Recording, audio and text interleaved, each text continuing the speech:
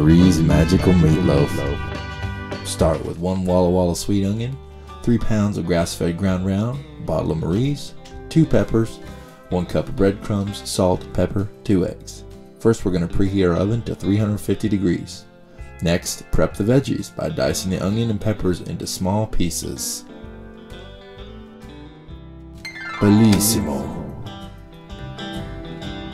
Next, we're going to saute the veggies in some olive oil to bring out their flavor.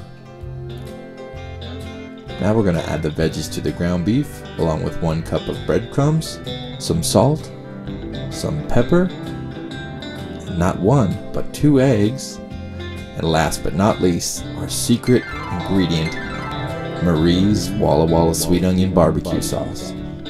We'll add about 3/4 of the bottle and leave a little bit more for topping off our meatloaf. Now we're going to mix it really thoroughly by hand, and then we'll go ahead and put it in the baking pans.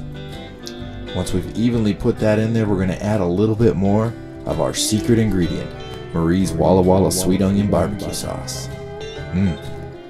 Now we're going to bake it at 350 for 45 to 50 minutes. Marie's Magical Meatloaf.